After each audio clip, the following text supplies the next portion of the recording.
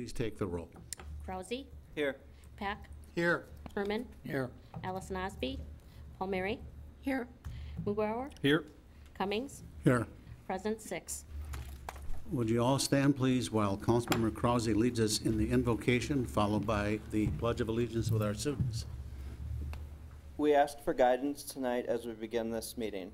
May all those who participate in our discussions and our decisions reflect the values that we cherish in this great city.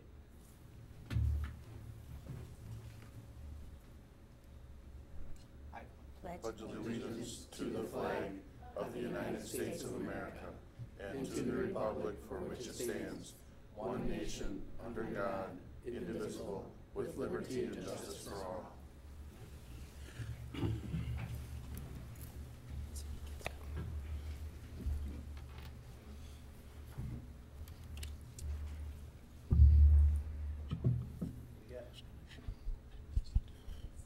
We have a certificate of appreciation for each of our students, and now if you want to turn and face the corner with the camera. There's really no film on the camera. Okay. Which is Abigail. Just a couple of questions: your name, your age, where you go to school, and your favorite subject. My name is Abby. My age is 10. My favorite subject is reading, and my school is Webster Stanley. I went to Webster Stanley too, when it was a new school. This is for you. My name is Alyssa, and I go to Webster, and my favorite subject is art, and I'm 12. Okay, well, thank you very much for leading us in the Pledge of Allegiance, and now you can stay and watch a council meeting or go home and enjoy the nice weather. So thank you. Thank you, Bob.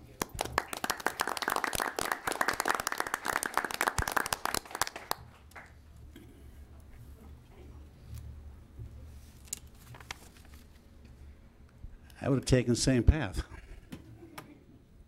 All right, next we have 3 proclamations. The first is Kids to Parks Day. Is there someone here that, oh, Chad?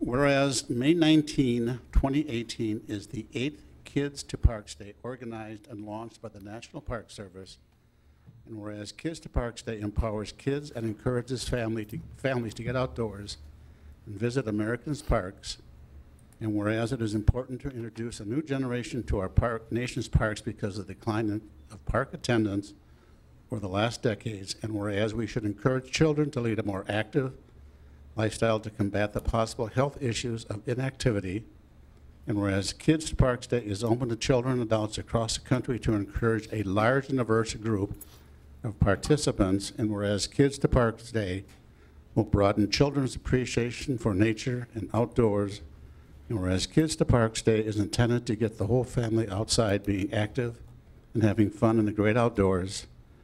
Now therefore, I, Steve Cummings, Mayor of the City of Oshkosh, do hereby proclaim May 19, 2018 as Kids to Parks Day 2018, and urge the residents of our community and communities across the country to come enjoy the City of Oshkosh Park System and Kids to Parks Day 2018 and throughout the year.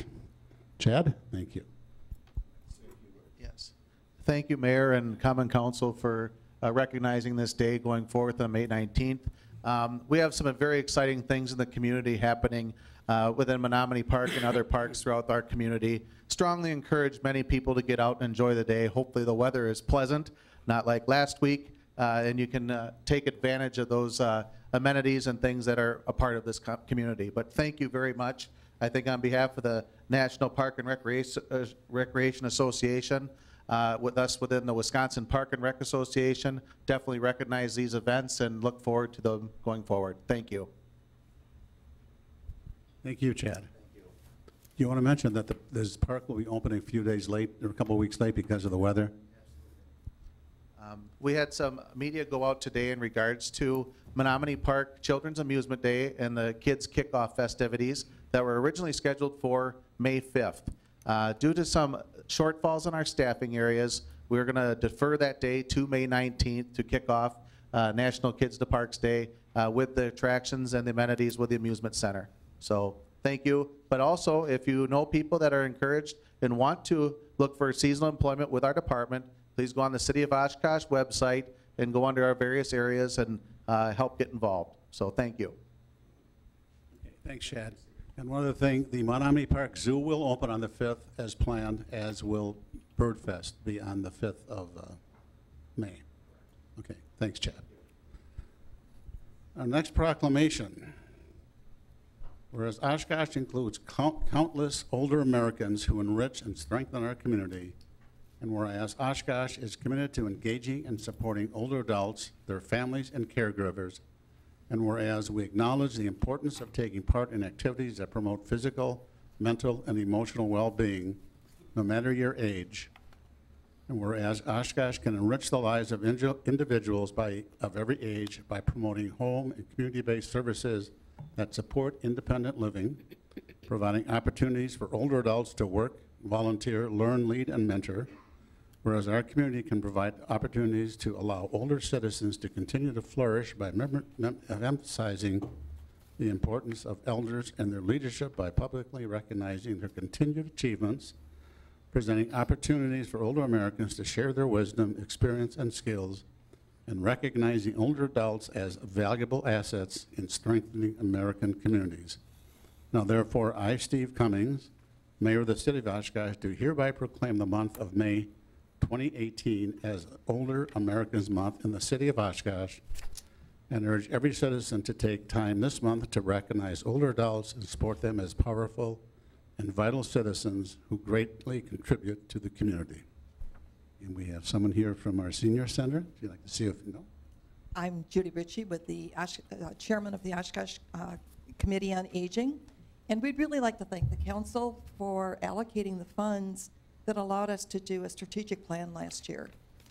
We think it aligns with the city plan, and we're seeing some very exciting things happen.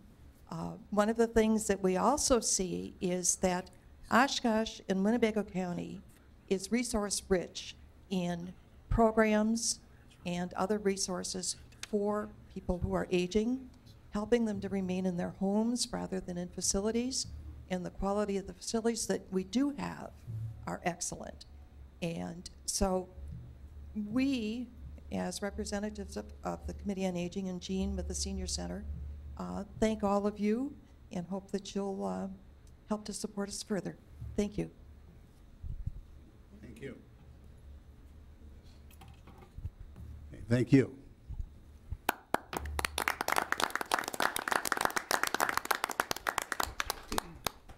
Our third and final proclamation is for the National Day of Prayer, and we do have people here who will accept this as well.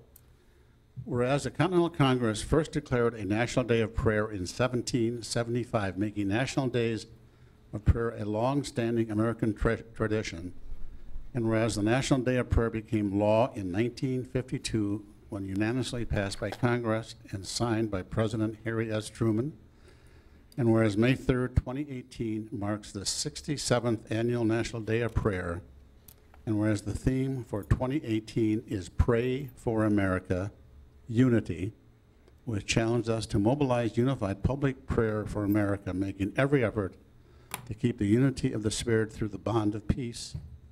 And whereas millions of people from coast to coast will create a huge wave of prayer illustrating the unity of God's people over the circumstances facing us during this critical time for our nation. And now therefore, I, Steve Cummings, Mayor of the City of Oshkosh, do hereby proclaim Thursday, May 3rd, 2018 as a day of prayer in the City of Oshkosh, and I encourage our fellow citizens to join in prayer, seeking God's grace and asking Him to touch the minds and hearts of our people and our leaders so that we may meet the challenges that lie before us with courage, wisdom, and justice. And here to accept the award is. Thank you, Mayor Cummings. I'm Mike Strauss. I'm the coordinator for the National Day of Prayer here in Oshkosh. The 67th official National Day of Prayer. This is not really a religious event. It is a spiritual event. If you believe in a God and you believe in the power of prayer, you're invited here in front of the City Hall. The National Day of Prayer is the first Thursday of every May, which would be May 3rd this year. which is a Thursday after next. Starts at 12 o'clock noon, goes for about 45 minutes. We have a number of dignitaries are going to be making their presence here. Sometimes we have a very large crowd, sometimes it's a small crowd. As Americans, we have this freedom. We can come together, we can worship. It doesn't make any difference which religion you belong to or which church you belong to or if you belong to any church. It doesn't make any difference. If you believe in higher power and you believe in power of prayer, you are welcome here. I'd like to thank the council and mayor for doing this each year. And we just invite you, 12 o'clock noon, May 3rd, here at the City Hall. Thank you. Thank you.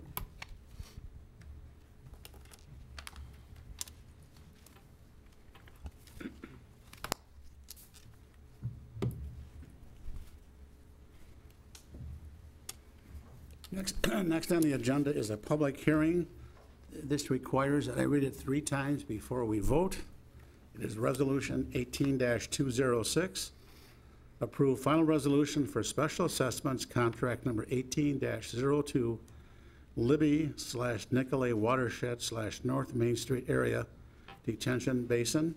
A, Geneva Street, Bacon Avenue to the north end of Geneva Street.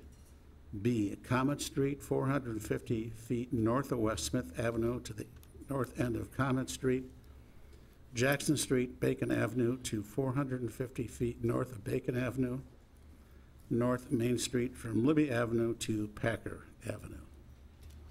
Second reading, Resolution -18-206, approve final resolution for special assessments contract number 18-02, Libby/Nicolay Watershed/North Main Street Area Detention Basin. A, Geneva Street, Bacon Avenue to the north end of Geneva Street. B, Comet Street, 450 feet north of West Smith Avenue to the north end of Comet Street. Jackson Street, Bacon Avenue to 450 feet north of Bacon Avenue. D, North Main Street from Libby Avenue to Packer Avenue. This will be the third and final reading of Resolution -18-206, approve final resolution for special assessments contract number 18-02, Libby/Nicolay Watershed/North Main Street Area Detention Basin. A, Geneva Street, Bacon Avenue to north end of Geneva Street. Comet Street, 450 feet north of West Smith Avenue to the north end of Comet Street. Jackson Street, Bacon Avenue to 450 feet north of Bacon Avenue. D, North Main Street from Libby Avenue to Packer Avenue. Pam, has anyone registered to speak to this resolution? I have no one registered. I'll bring it back to the council for a motion and a second. So moved. Second. Discussion? Would you please take the roll? Krause, Aye. Pack, Aye. Herman, Aye. Palmieri, Aye. Mugrower, Aye. Cummings, Aye. carried 6. Next is the first opportunity for citizens to address the council. Pam, has anyone registered? No one is registered. Thank you.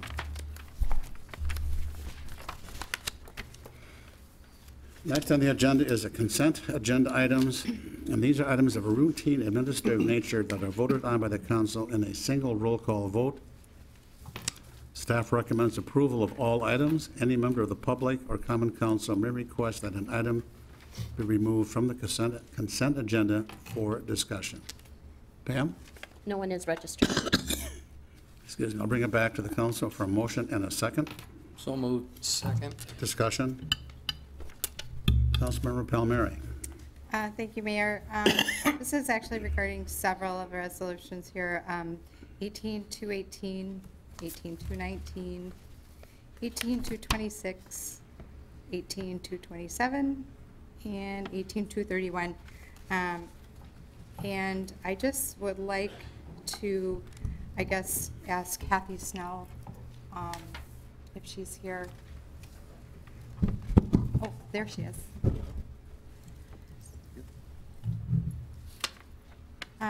So on each of these, they've either requested an exception or an extension to either extending amplified music after hours, or an extension for sales of alcohol after our ordinances.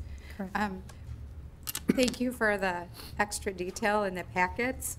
I guess what I'd like to know is, do they ever give you a reason as to why they need to extend it beyond as our ordinances have indicated? We've taken that along with their applications at this point. So when they apply, they put down the times that they're requesting, and that's what's been provided. I see.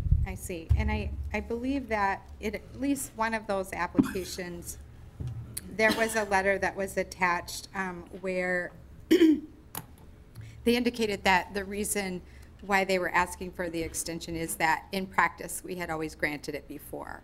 So it's not like they really showed like a hardship as to why they couldn't comply with the ordinance, right? Correct. That's the letter he provides each year. Okay, thank you.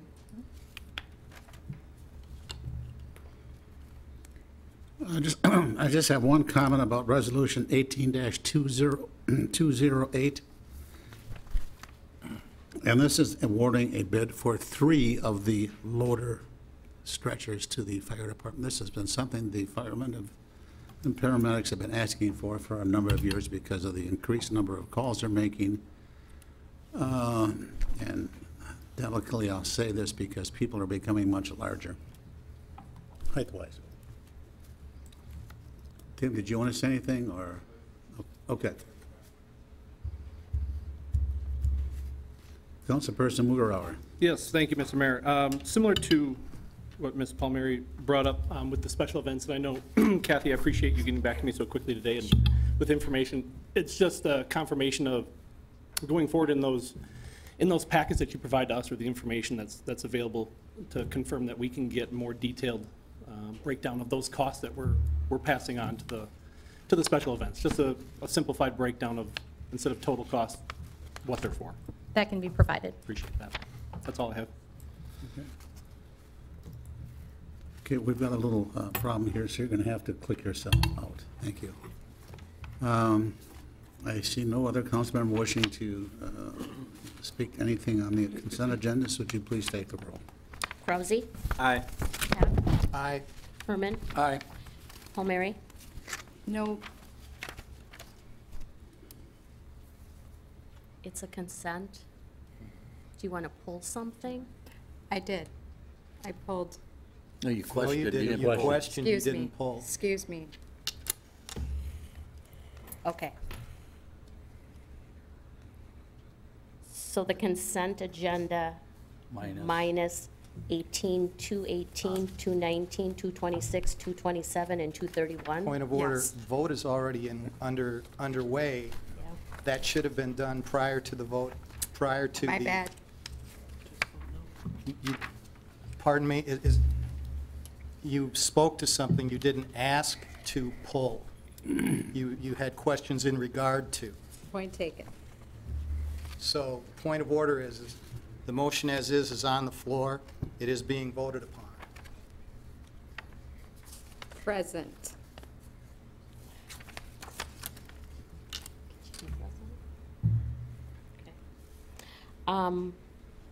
Mugrower, Aye. Cummings, Aye. carried 5, 1 present. There were no items removed from the consent agenda, so we'll move to pending ordinances. The first is ordinance -18-18237, amend fire code to update references to state administrative code for flammable and combustible liquids. Pam, anyone registered to speak to this? I have no one registered. Bring it back to the council for a motion and a second. So moved. Second. Discussion? Would you please take the roll? Krause, Aye. Pack, Aye. Herman, Aye. Palmieri, Aye. Mugrower, Aye. Cummings, Aye. carried 6. Next is ordinance 18-238, amend municipal code provision adopting state statute regulating purchase or possession of tobacco products by persons under 18. Did anyone sign up to I have no one. bring it back to the council for a motion and a second? So moved. Second. Discussion? Please take the roll. Krause, Aye. Pack, Aye. Herman, Aye. Palmieri, Aye. Mugrower, Aye. Cummings, Aye. carried 6. Ordinance 18-239, amend various sections of Chapter 30 zoning ordinance, in parentheses, Plan Commission recommends approval.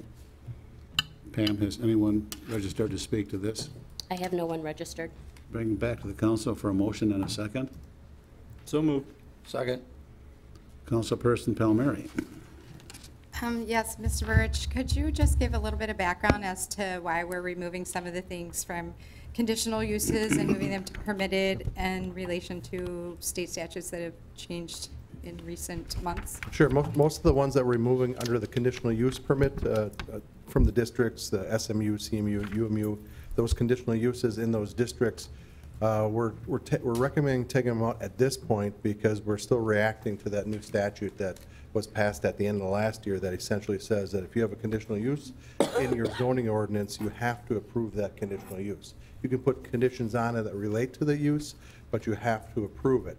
So at this point, we looked at some of the uses that were in those districts, and we thought we have a pretty good conditional use permit ordinance where we're allowed to deny them with our current ordinance. With what the state did, it threw that out. So right now we're reacting and pulling a lot of those conditional uses out that we think it could be more problematic if we don't have a decent set of conditions there, or even just pull them out altogether. So we're pulling them out for right now while we adopt or look into adopting a new conditional use permit ordinance.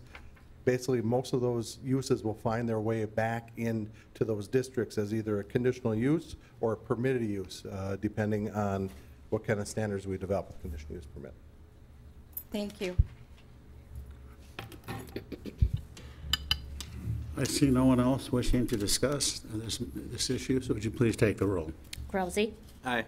Pack, Aye. Herman, Aye. Palmieri, Aye. Mugrower, Aye. Cummings, Aye. carried 6. We now have 4 new ordinances, and there will be no formal action taken on any one of them this evening. The first is ordinance 18-240, remove parking on west side of the street and designate bike lanes on North Main Street from Murdoch Avenue to Snell Road.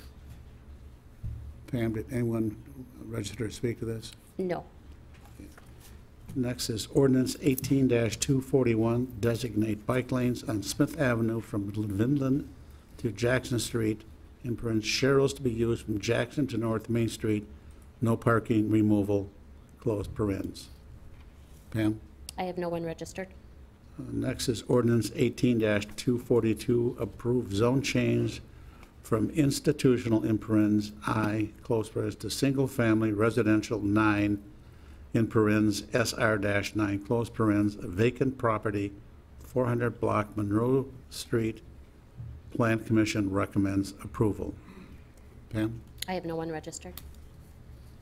The final new ordinance is ordinance 18-243, approve zone change from single-family residential extraterritorial district, in parentheses, R-1 ETZ, close parentheses, and general agricultural extraterritorial district, parentheses, A-2 ETZ, close parentheses, to light agricultural extraterritorial district, parentheses, A-1 ETZ, close parentheses, property located west of 3097 Cleverville Road in the town of Algoma, parentheses, extraterritorial zoning committee recommends approval. Pam? I have no one registered. All right. We have new resolutions. The first is 18-244, approve agent change for Menominee Nation Arena combination Class B license. Pam? I have no one registered. Bring it back to the council for a motion and a second. So moved. Second. Discussion. Would you please take the roll?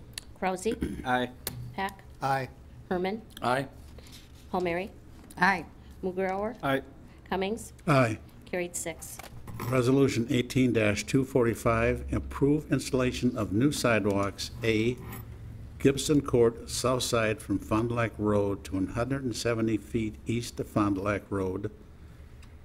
B, West 9th Avenue north side from Greenville Trail to Graceland Drive. C, West 20th Avenue south side Montana Street to Iowa Street. West 29th Avenue, Oregon Street to 500 feet west of Oregon Street.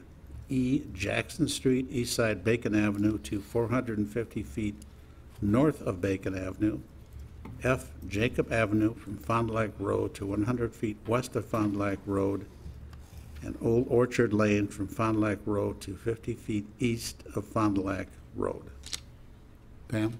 Yes, I have two individuals, Kelly Duacek, Rod Green, 2816 Fond du Lac Road. Hi, I'm a little nervous, so if I talk really fast or you can't understand me, just ask me to repeat myself and I can do that. Okay. I live at 2816 Fond du Lac Road, and last week we received a letter from the city that said that you were considering putting in a sidewalk on our, it would be our north boundary line, and it's actually South Gibson Court. And I'm just really confused about that for several reasons. The first reason is it doesn't make any sense to me that you would just pave that part of all of the places you could put a sidewalk in there, because the reason that was given was for pedestrian ease, which would make sense if there were other sidewalks to connect to, but there aren't currently any, and none of those are on the, in that collection of things that you're going to pave. That's one reason I'm confused. The other reason I'm confused is because I thought that this was taken care of in 2004. When they put that road in, I understood there was to be no sidewalk, and if there was a sidewalk, the letter said that, gave us ways we could pay for it, that it could be done, and we understood that we were not to pay for any developments that had anything to do with the housing development, Stony Beach West, which is the only reason I could see that you would ever think about putting a sidewalk there, is because there's a housing development there.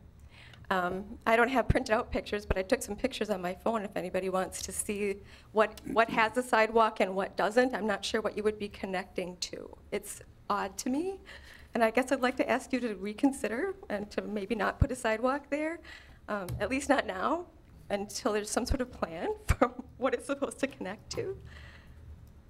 That's what I have to say. Mr. Godey? Thank you, Mayor. The subdivision. Sorry. Is there a way she can show those pictures? I can pass my phone around if you want. Well, I don't have the pictures, but I think if you let me explain, it may cut out the need for them. Essentially, the subdivision that went in is scheduled this year to have the remainder of the sidewalk put in. It is not on this list because it was included in the developer's agreement that was included with that subdivision.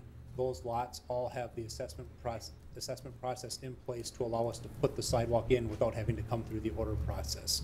So the entirety of the subdivision, all the lots that were in the subdivision, will have sidewalk installed this year. This section along your lot then will provide a connection from that subdivision to the existing sidewalk that is along Fond du Lac Road, allowing the subdivision to be fully connected and out. The north side of the lot, north side of Gibson Road, is not in the subdivision at this point in time, and it's not developed at this point. Grades don't allow for the sidewalk to be put in there easily at this point in time without creating some drainage issues. So the south side is the only place we could get the connection in. We're not part of the subdivision, you know that, right? Yes. Okay. So are you familiar with what happened in 2004 when it was decided that the sidewalk wasn't going to benefit us, and that the people who were already there didn't have to pay for anything, any development, further development that didn't benefit them? I am aware of some of the issues. I was not aware sidewalk is part of that at all. Okay. That's what we understood. That that there was going to be no sidewalk, and if there was, we wouldn't have to pay for it, that the developer would have to pay for that, because it doesn't benefit us at all. I'm sorry, I wasn't here at the time. Okay, nobody was. That's what I was. I was here, so I remember that.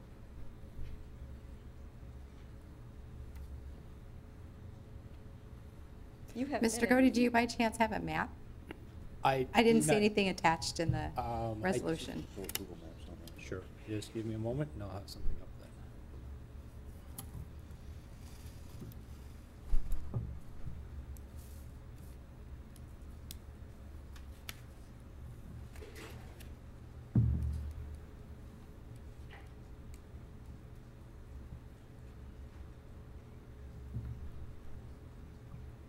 We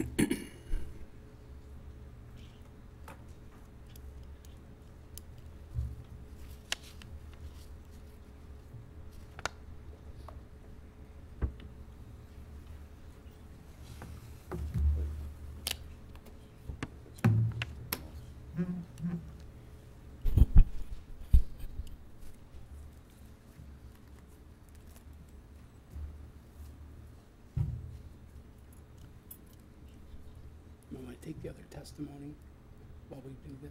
There was Yes. a second individual. There was a second All right. individual. Okay, let's have the second person that wanted to speak to this resolution. Rod Green.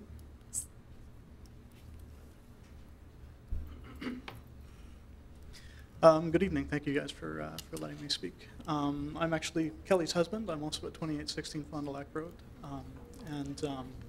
Just to emphasize and reiterate a few things, the Gibson Court was put through as part of the subdevelopment. Prior to that, there had been a vacant lot there that Kelly and her former husband maintained for a period of about 10 years when they moved in 95 till about 2004, 2005, when it was decided to put through the road and begin that development back there. So between the folks at 2816, Kelly and her first husband, that's how long this has been around. We're dealing with the second husband now. And the folks who are, I think our neighbors are at 2782. There was much discussion about that at the time, both in April and May of 2004. I did contact the city. I was curious if there were any transcripts of previous meetings. The best I was able to get were the minutes that were provided online. And there are some discussions from those dates about utilities and the like. There had also been an amendment put through to the development at that time that any improvements that were being made would be evaluated on a case-by-case basis, and who would pay for that based on who actually benefited from it. So I guess there are a couple of things here. The first is, as I say, that Kelly understood that there was not going to be a sidewalk. Number two, we understood that there were not going to be any special assessments for anything related to the subdivision, and the sidewalk is definitely related to the subdivision because it's the only reason why there's a street there. Further to that, we're concerned about again, loss of trees. There were, how many trees? 3 trees at least that were lost on the property when the road went through because the roots were killed. We're looking at other trees that are, there's a young maple there on the boulevard, for example, that I know Kelly is concerned about. And finally, we're just curious how often this is going to come up, if we're going to find ourselves back here every 13 years to talk about whether or not there's a sidewalk there. So again, we're just sort of looking for that confusion to be settled, but more importantly, we're looking for a no on that sidewalk thing. Some of these agreements you reference, were any of them ever codified or memorialized?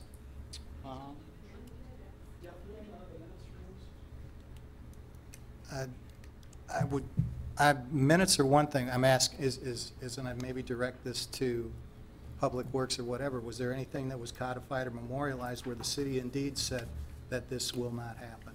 Not that I'm aware of, and prior council wouldn't bind future councils forever on whether or not sidewalks could be ordered in.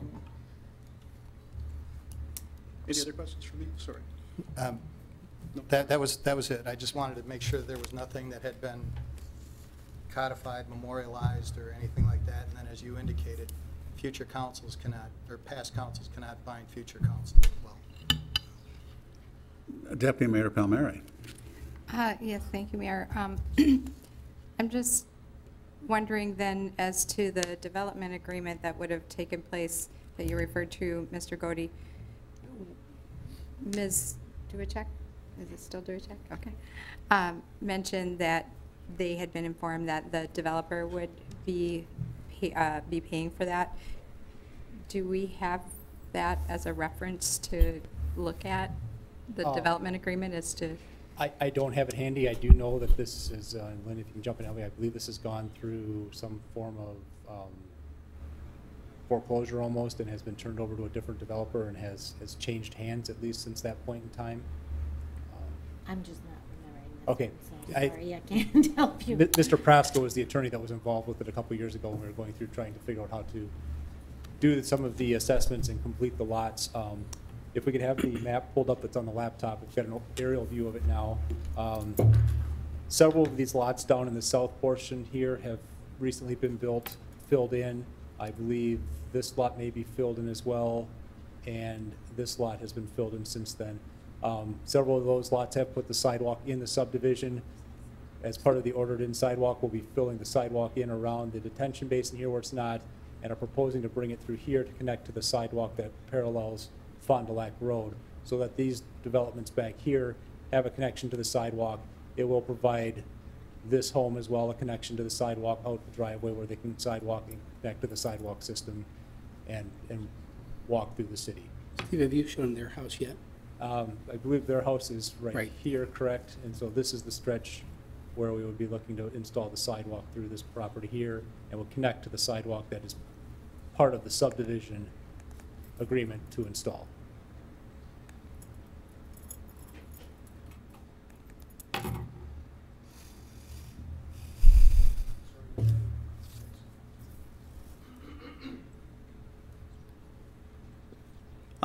Sorry, just a point of clarification. When we're looking here at Gibson Court making that loop, and then Beachcomber Court dips down to the south, there has been development of one lot on the west side of Beachcomber Court, but that southeast corner is still vacant. There is still no buildings there.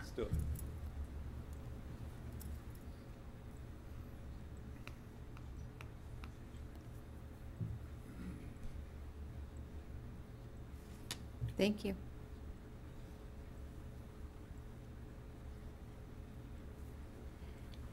The other gentleman wants to speak. Pardon? The other gentleman. Oh, why don't you come forward? My apologies for not registering ahead of time. My name is Troy Hart. I live on at 3299 Old Orchard Lane, which is mentioned at the bottom of the list. I just needed clarification on where that sidewalk's going to be going, because as I read it, we already have a sidewalk where it's described there. The limits are approximate on there. There is sidewalk in there we need to get from, essentially, the sidewalk stops short of the right-of-way line on Fond du Lac Road. It varies some distance in there, so it was left at 50 feet to ensure that we had adequate distance, that we didn't come up short in that distance. We're only planning to install from where it ends out to the intersection, out to the right-of-way of Fond du Lac Road. The city then assumes the cost of the handicap ramp beyond there. Thank you very much. Thank you. Thank you. Just one comment. The original developer is deceased. I think it has gone through some bankruptcies and so forth. Do we know if the original development plan did show sidewalks? The original development plan certainly had sidewalks within the subdivision. I do not know about this particular lot. Our code would have required it at the time. Okay, so. That's about the only thing I can tell you, that our code would have required it, but Would there have been a developer's agreement going back that many years, or? it may not have been as elaborate as we have them now, but they would have had some type of agreement. We could certainly look that up. Okay, thank you. Deputy Mayor Palmieri. So most people know that I am very pro sidewalk in the city, very pedestrian oriented. I guess I'm just thinking that there's a lot of like unknowns about whether or not there was something in the minutes, whether or not there was something in the developer's agreement. Would it be appropriate for us to remove A and lay that over and go with the remaining B through G? I'd like to make a motion to lay over or remove A from 18245. Divide the issue? Divide the issue. Thank you. I'll second that. Discussion. Does that create issues related to the bidding and the planning and the work? This, as long as it comes back soon, will be in time. This work would not be anticipated to start until June 1. So we've got a little time. We were trying to get ahead of ourselves, so we can bring it back subsequent meeting for the council. Can we bring it back in 2 weeks? I don't see why not. So we have, we have a motion and a second. We've discussed, any further discussion? To amend? The motion is to divide the issue into sub A and basically the rest. Everything else. Okay. So we are voting on Whether to Just divide the issue. divided. Would you please take the roll? It's just one moment, is Mr. Bell. point of order, can it be amended to strike A? The inference is that you want to bring it back, so striking A, Okay. this way, All right. you can defer action on one and take action on All right. another, or vice versa.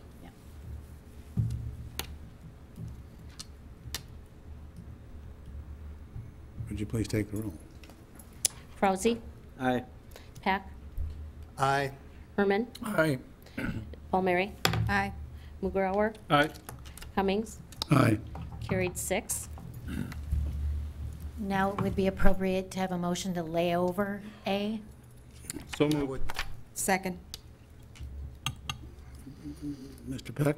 if I may offer a friendly amendment to lay over to the following council meeting, which would be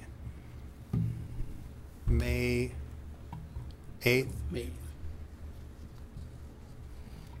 We technically don't allow friendly amendments, but Would That was we'll their amend intent. your, that, I assume that was your intent. I will amend it to Mr. Peck's Just so we. layover date. And the second? Second. Thank you. Any discussion or further discussion? Would you please take the roll? Frauzy, Aye. Pack, Aye. Herman, Aye. Palmieri, Aye. Mugrower, Aye. Cummings, Aye. carried 6.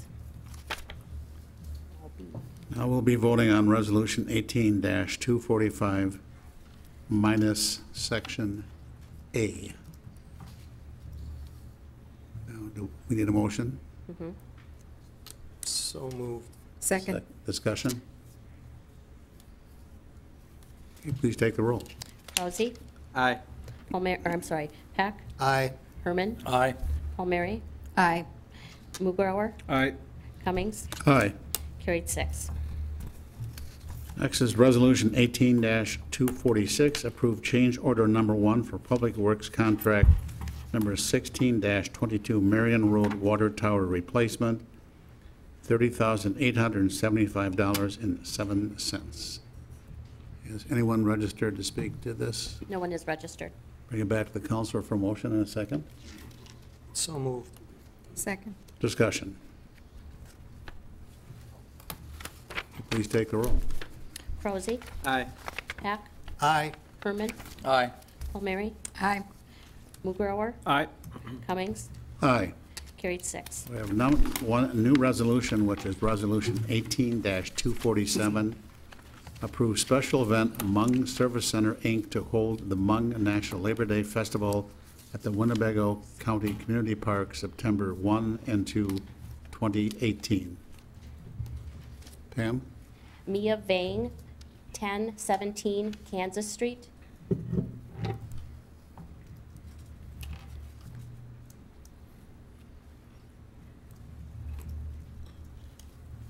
Good evening, Mayor and Common Council. This is my first appearance here. I'm proud to say that I am a Hmong American and proud to be here today. I don't typically voice my opinion, as in our culture we don't get that opportunity to do so. So today, here I stand, voicing my opinion on this matter. I'm sure you guys are well aware of kind of the situation that is kind of going on between the Hmong community here in Oshkosh. I do agree that we should hold a Hmong event to celebrate us and our culture and to be able to share it with Americans. But what you guys don't see is that this event is dividing our culture, the people in Oshkosh here. So I ask that you guys really look into this before you guys approve it, because there are things that you guys may not see on the surface level. And so I'm coming here today to let you guys know that, you know, there may be some legal matters and things going on that need to be looked at before you guys approve of this event. Like I said, I fully support the Hmong community and being able to present ourselves, but at the same time, there are things that I wish that you guys would look at so that you guys can help the Hmong community thrive and not divide.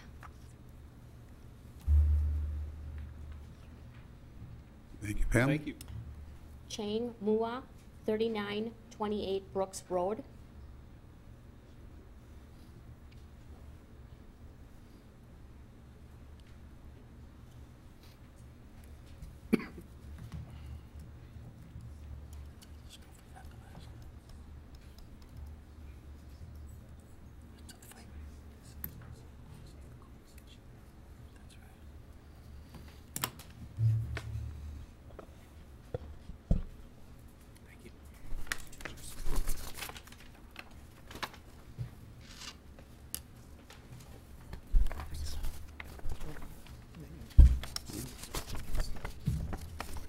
Go ahead and start speaking. Good evening. My name is Chang Mua. Before I speak, I would like to introduce my colleagues. I'm the new president being elected by the resident for the Hmong Service Center. My colleague is the vice president is Eric Xiong. The treasurer is Peng Yang. And the secretary is Matt Xiong. And I also have 3 advisors. One's Paul Xiong and one's Ki Yang. And the other one's Chu Van Lo. They're not, or they're working second shift, so they're not here.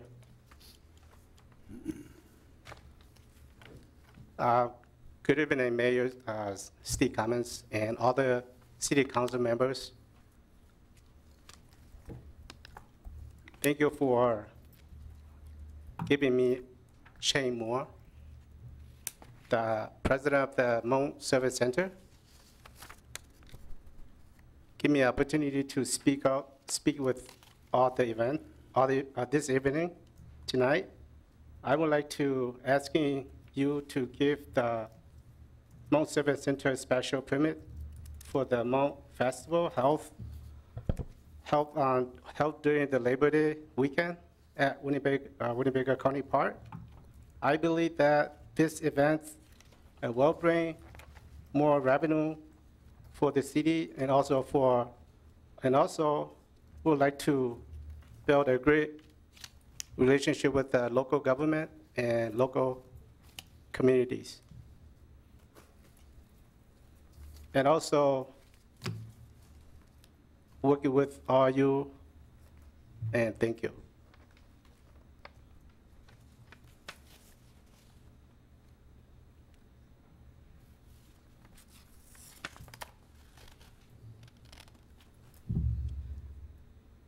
And also the special permit right now is, I understand that the memorial permit was approved for Mi Yang, the former president. And the Labor Day is, we're going to discuss tonight, and then hopefully you guys can look over and see who's the right president and who's the current president and who's the former president.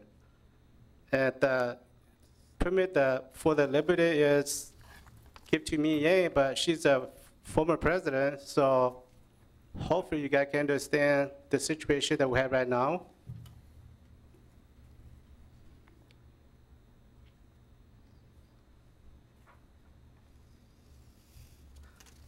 And hopefully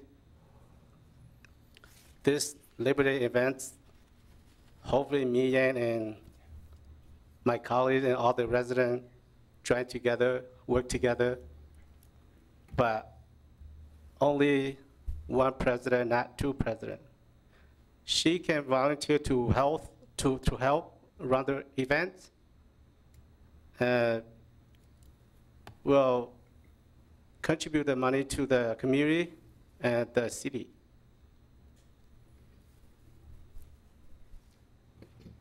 Thank you. Thank you. Thank you. Pam? Mi Yang, 2825 Prairie Wood Drive.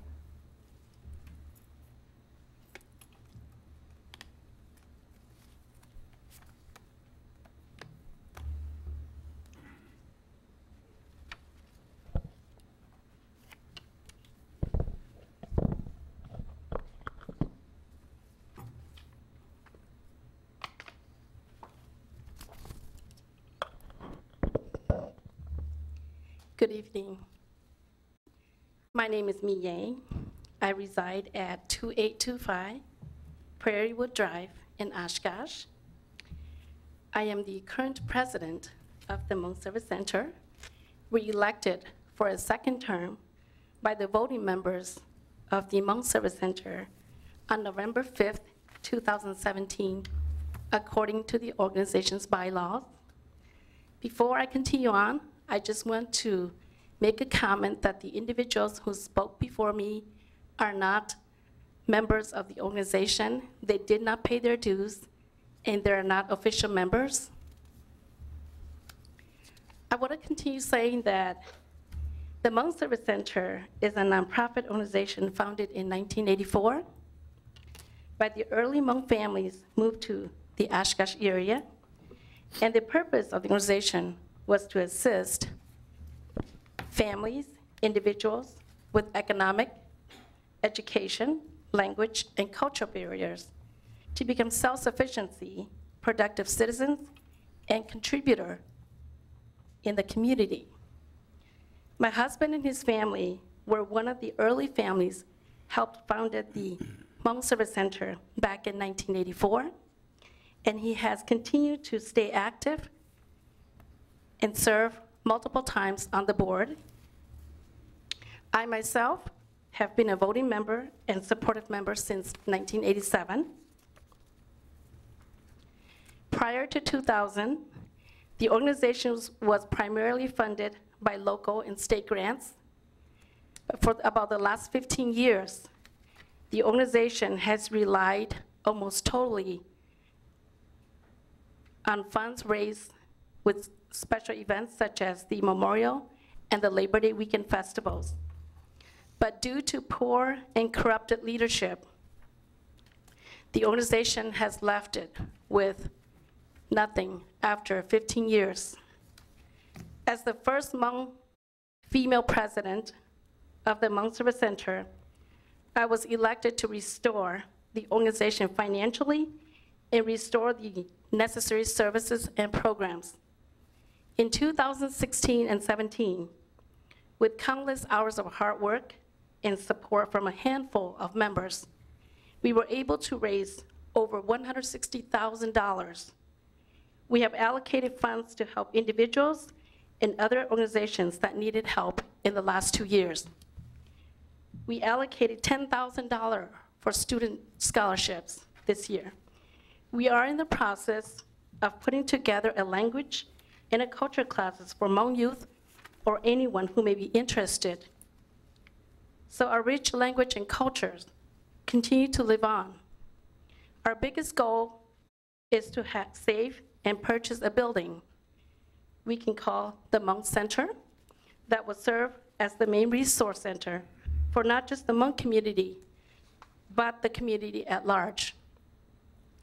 This is something many Hmong families had talked and dreamed since the first Hmong family resettled in Oshkosh in June of 1980. This could not happen because of corruptions and embezzlements by our former leaders and our clan leaders. As a community, we cannot let corruptions continue. I believe that with the city's help and support, we can turn this dream into reality. Tonight, I call into your support of the Labor Day Festival event, as well as future events of the Hmong Service Center. These special events are the lifeline and hope to help grow the Hmong Service Center for not just the Hmong community, but the community at large, and most important, for our children. Thank you. Thank you. Pam? I have no other individuals registered. I'll bring it back to the council for a motion in a second.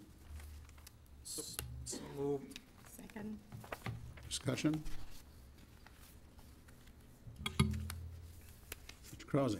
Thank you, Mr. Mayor. I had a couple private citizens of Oshkosh look over the agenda, so people actually do read it when it's posted on Fridays. They looked at the police department's staffing levels, the preliminary estimate of $25,000, and I was just wondering if Chief Smith could explain that for the citizens. Thank you. You want me to explain the staffing? Just the cost, why it's charged that much compared to other comparable festivals. You got to see officers out there. It's 10,000 people. So it's 5,000 people.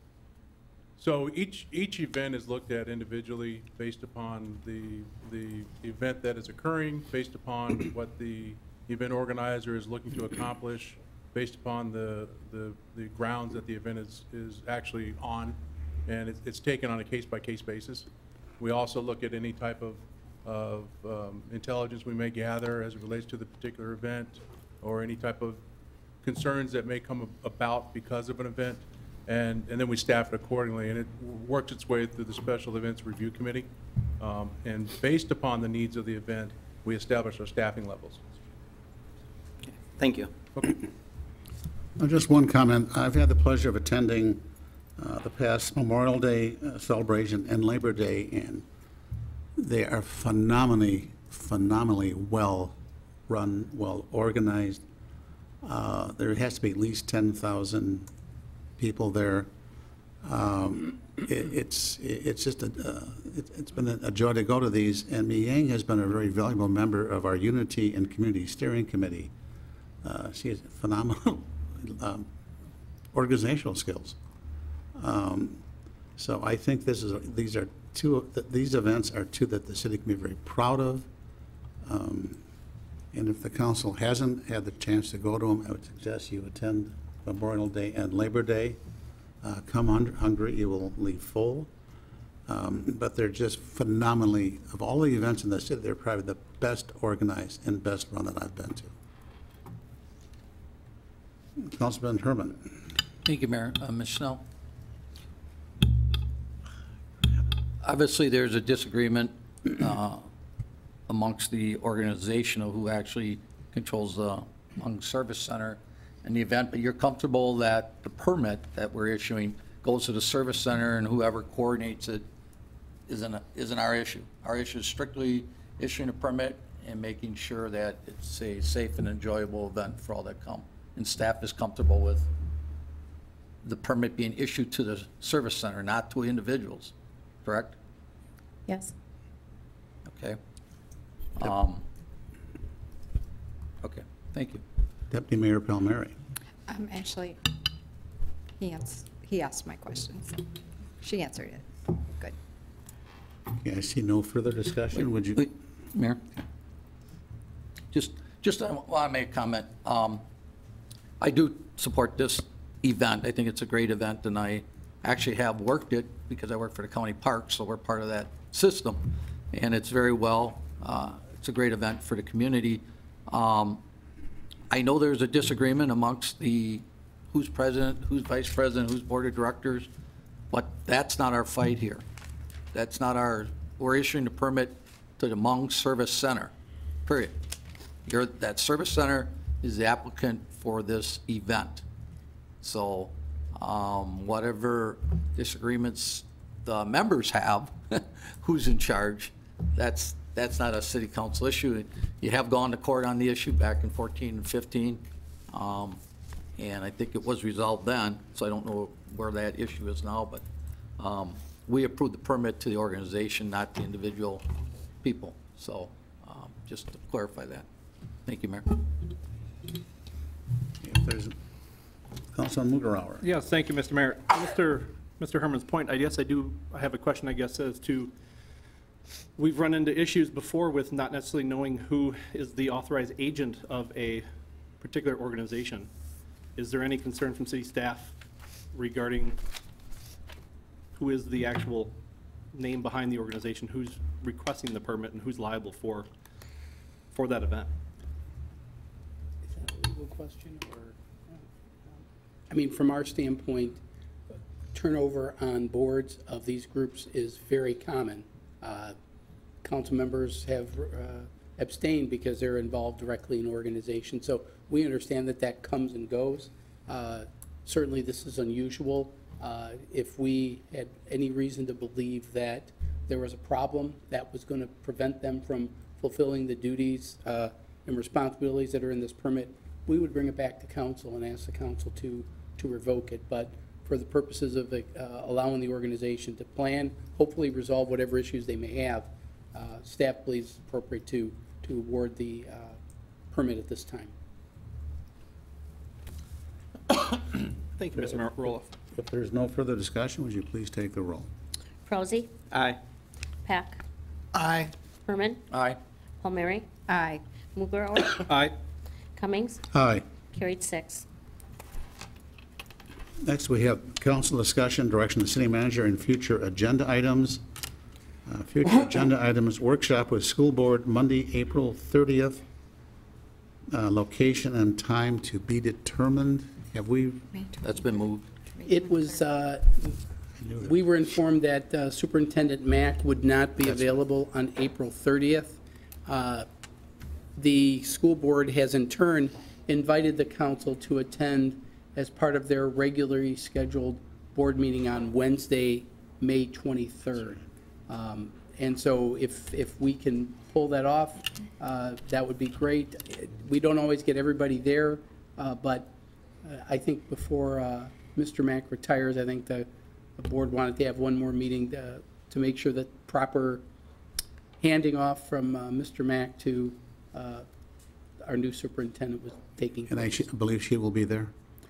I wasn't told that, but I believe that she's going to be in the neighborhood around that date. So I would, if she's in town, I would expect that she would be there.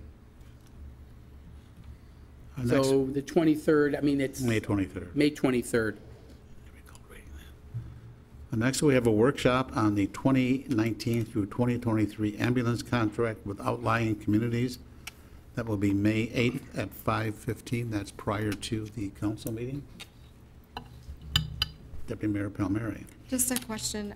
Mr. Roloff, before that workshop, will we be getting materials in advance of that? That's the idea. Chief Franz this is one of Chief Franz's bucket list items. So the minute he gets it done, we will get it to council as soon as possible. My hope would be at least in your packet the weekend prior. Thank you. Next, we have a council workshop on public works contracts. We're looking at the future 5th Tuesday, and the two dates that have been recommended would either be May 29 or July 31. I'll let Mr. Robbie talk. I've been coordinating with Mr. Ben Jordan of the University of Wisconsin Transportation Information Center and trying to organize a cooperative presentation. We very quickly recognized that about 30 to 45 minutes prior to a council meeting would not be a sufficient amount of time to try to convey the amount of information that we would need to very quickly try to convey. So we are looking at trying to do a 5th Tuesday workshop so we can get an hour and a half to 2 hours worth of time. In speaking with Mr. Jordan, he does have a meeting in the afternoon in Madison on the 5th Tuesday in May. He's unsure of the time that meeting will take, so he is unable to commit at this time to the May 5th Tuesday. At this time, the 5th Tuesday in July, he is wide open and would be able to attend. Would you like a commitment tonight from the council as if the 31st works? Yeah, I would suspect that if that date didn't work, Ms. Larson would be promoting that as one of the council workshop dates. So we're kind of counting on a 5th Tuesday unless you're not going to be in town for whatever reason. So July 31st, you're looking July, at? yeah, July 31st. Tuesday, July 31. So that would be in our early period of the budget already, correct? One of the early Could we tie that together if it's an hour, hour and a half, depending on what Ms. Larson might want to roll on top of that? We could try to see what we can do about Make it a 2 hour, you know, hour and a half, hour for the workshop, and a half hour, 45 minutes if there's some items that would want to be preliminary discussion items for the upcoming budget. What I would suggest is that we try to provide what we can on that date, but in talking with Mr. Robbie, he believes that a workshop of this nature is going to take a little more time, so it's probably going to be about a 2-hour workshop.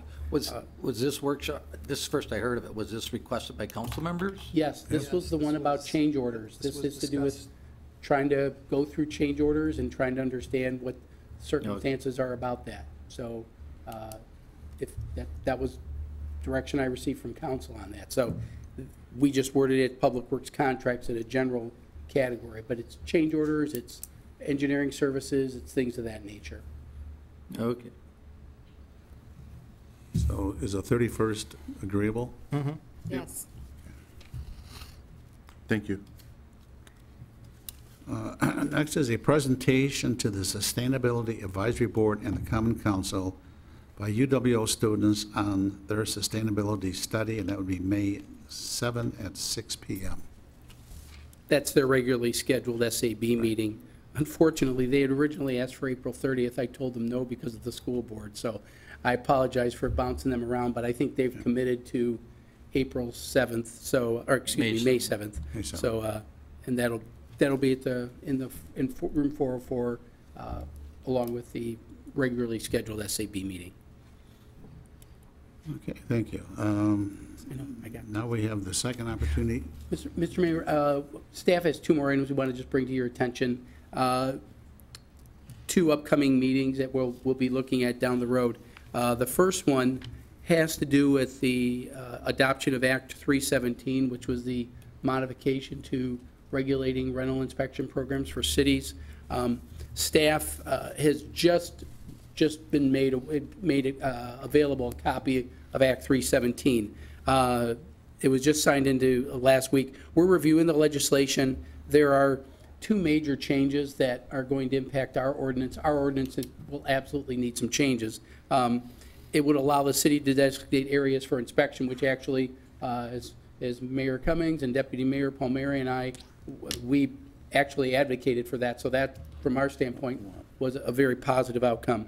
The fee structure is much more restrictive than it was. That's probably the biggest challenge that we have, and that's going to take us some time for us to go through that. There are some other changes. I was very pleased that the legislators that were reviewing this took a copy of our inspection checklist, and that was largely the inspiration for the final version, so I think that that's good. The downside, of course, is that the fee is limited, and that's going to impact our budget, so we're going to have to come back to you with that. We don't expect that'll be until after June 1st, but now that the act has been signed into place, we want to make sure that that's at least out there. I think it's important that whatever we provide, we also provide to the Rental Housing Advisory Board, and I've also pledged to the Winnebago Apartment Association, we would certainly reach out to them as well. So we've got a little work to do, but I just wanted to let you know it won't be until after June 1st. I'm not proposing a date at this time. Staff's halted any inspections unless there are complaints. So we are still doing complaint-driven inspections, but we're not doing anything. So we'll have to work it through the council schedule, but as staff gets more aware of some of the things that we're going to be needing to do, and as we get input, we have to figure out exactly what we would present to the Rental Housing Advisory Committee, but that's appropriate, and Councilor Palmieri's on it, and when Citizen Mugrauer was on it, he was the chair, and he still is the chair at this time. So so they're aware of that, and they know that we want to get to them as well. So just wanted to fill you in on that, but it's going to be June 1st. Just one quick comment. As you know, I was down at an Urban Alliance meeting on Friday, and a lot of other communities there, and I think everyone is comfortable with what the legislatures put together. I think Representative Brooks was listening to us, listening to the communities. Probably isn't ideal from a financial standpoint, but it's going to give us the tools. They've given us, the communities, the tools to really do their own thing. You know, at least they didn't take away all of our power to run our cities like we want to. But it was, I think, a positive step in the right direction. The league was very involved. A lot of us were very involved. So I think as we move forward, it's going to be, the way it was structured is very beneficial to the city of Oshkosh. And the last one I have for future agenda items is our annual strategic planning workshop. I'd gotten some feedback from council that they wanted to see some earlier discussions prior to strategic planning. So if you could put these dates on your calendar, the traditional one with Walter Jankowski, the all-day one, that's tentatively scheduled for Thursday, July 19th. Rather than trying to poll you all now, what I'd suggest is we're trying to give this to you as much advance as possible. It's a Thursday. Try to see if that works to your schedule. And then the other part was more about preparation for that, reporting back from supervisors. We're going to have some supervisory workshop in May that we would like to fold into a workshop in June. The third Thursday in June, excuse me, June 21st is the other date we're looking at. So if you can take a look at your schedule, see if you can maybe be flexible in trying to schedule that. That would again be an all-day retreat. The idea would be department heads and council working, and we're going to have another consultant. You may recall Ben Faust. He was met with the council about 4 years ago, early part of strategic planning. Ben's going to be back to work on that communication team building type of aspect. What was the date again, please? That would be June 21st. They're both Thursdays. So if you can look ahead and see if your schedule can accommodate that, obviously as many council members as possible would be great. And that's all I had, just to mark your calendars and save the date, and we'll get back to you. Okay, now we're at the point of citizen statements to council. It's a second opportunity for citizens to address the council. Pam? I have no one registered. All right. Now, council member announcements and statements. This is me. This is Unity and Community. I've talked about this before. It'll be on May 5th at the Leach Amphitheater from 11 to 3. We have assembled an incredible group of sponsors, and our team, as I mentioned, Mi Yang is part of it. She has been really just a phenomenal member of this group. But we have people from the Oshkosh Area School District, the University, the District Attorney's Office, members from the Hispanic community, African American. We've got some refugees involved. So we've brought together as diverse a group of people as we could fit around a huge table, and it's been a real delight working on this. It's kid-oriented. We're encouraging families to attend. The Oshkosh North communities students are doing interviews on Green Bay Television, promoting they're going through the city, handing out posters. I mean, these kids are just dynamite. But I encourage everyone to attend. It's very educational. We've got the world into 7 not continents, but regions based on food. We've got about, I think, 13 vendors. There's a lot of people coming from the former Soviet Union. But we want it's educational for kids. The food there is, we've asked that all the food samples be authentic to that part of the world, and realizing that not every kid has a real adventuresome taste or palate. We have pizza there for the kids, too. But it's free to the public. So I encourage everyone that can attend, come. It'll be at the Leach Amphitheater, and we'll be also introducing the 14 Lake Fly Community Art Project that day, and everyone's invited to vote for their favorite. I would also encourage the council, if you'd like to be a volunteer, let Kathy Snell know. She's in the back of the room, and she can assign you to a duty. But it's been so much fun with this group of people, how we've all worked together, and the enthusiasm and the sponsors have come from a lot of people that usually don't get asked to sponsor something. So it's really drawn the community together. It's going to be an exciting program. It's music, nonstop music from 11 to 3 with all the different cultures. And I'm getting a accordion player and a yodeler. So we're covering as many bases as we can. But it's 4 hours of entertainment and food and education for kids. So I'm sure you'll like the volunteer, guys. Yes. That's, Can't wait. that's called shaming. That's it. Yeah. Voluntold. All right, that's it for me. City manager roll-off. Just to let you know, Mayor, due to park commitment, I'll be out of town all weekend that weekend. Sure. Thank you, Mr. Mayor. 4 items, just to brief council on. The first one is the professional services agreement with Wolverine Fireworks Display. In the past, it's been Bartolotta. This is the new name of them, so it's the same company that we've been using. And this for the Festival Foods Fireworks Show. Mayor and I talked. That's Festival Foods because they cover half the cost and city covers the other half. They get the naming rights for that, and since we don't sell groceries, it's okay that we don't get naming rights. But appreciate Festival Foods. But the city pays for half. But the city pays for half of it, absolutely. Oshkosh Corp update is in your packet. I finally got a question asked from me in the past week. Well, when is the groundbreaking? Let's let the snow melt, and we'll worry about that. The archaeological work is progressing, even though it got, last week completely messed it up. So that threw it off completely. But UW Milwaukee, they've been very, very cooperative. Appreciate all the work they've been doing to trying to keep that going. So it keeps going, and so I'll have an update for you on May 8th. Future steps for resolution of inactive liquor licenses.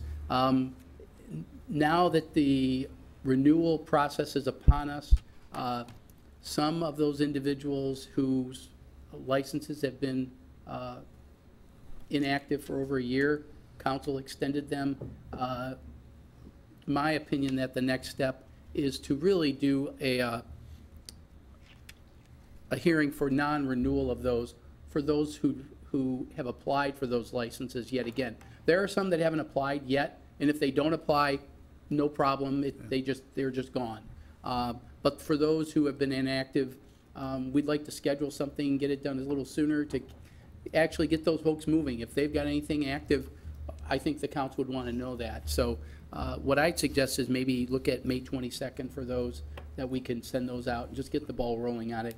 This is going to be very difficult. I don't want to mince words that we haven't done this before, but I think the feedback that I received from council and the staff's discussion, we think this is the next thing to do in our process, and I think getting more licenses available. Somebody complimented us on, giving up the license in Marion Road to make things happen, but that was the license that the city had been holding. We all need to let go of these licenses to put them in a place where we can make most use of them by having them available for people. So we'll schedule that for May 22nd. And then update on possible consolidation of Grand Opera House Advisory Board and Landmarks Commission. I have prepared 2 draft options for council to consider. The mayor and I discussed it, and what we did was we polled members of the Grand Opera House Advisory Board on their interest in continuing, because that kind of would dictate whether or not one option was even necessary or another. Very few members have expressed an interest in continuing. A couple have, and so I think that leans us towards the option. So at the next meeting, I'll be presenting the options. The ordinances are effectively there, but I want to recommend one, and essentially what it would do is it would provide alternate status for members of the Grand Opera House Advisory Board. That would give them the opportunity to kind of get ingrained into the committee, become familiar with its operations, and as time goes on, get them, if they want to be appointed to a regular status, they can do that as well. Plus, as we uncovered some wonderful things as we were going through that whole board and commission study, and 5 of the 6 members of the Landmarks Commission, their terms expire all in May. We need to re-stagger those terms, and so the mayor and I talked with Chair Shirley Maddox about how we do that so that we have good turnover, but not all sudden turnover. So we'll be including that in the package so that the council sees what we're thinking about before, make the change to the board, and then do the appointments before the end of May, which was kind of the idea. So that's what I have. And then with that said, one of the items that the council had deferred action on was reforming of the Human Relations Commission. Now that we're done with really the last of our reorganization, it'll probably be appropriate to bring that back, and so I'll be bringing that back to council sometime after the dust settles on the reorganization of these other boards and commissions. That's all I have. Thank you. With that, I would ask for a motion to adjourn. So moved. Second. All in favor signify by saying aye. Aye. Aye. Adjourn.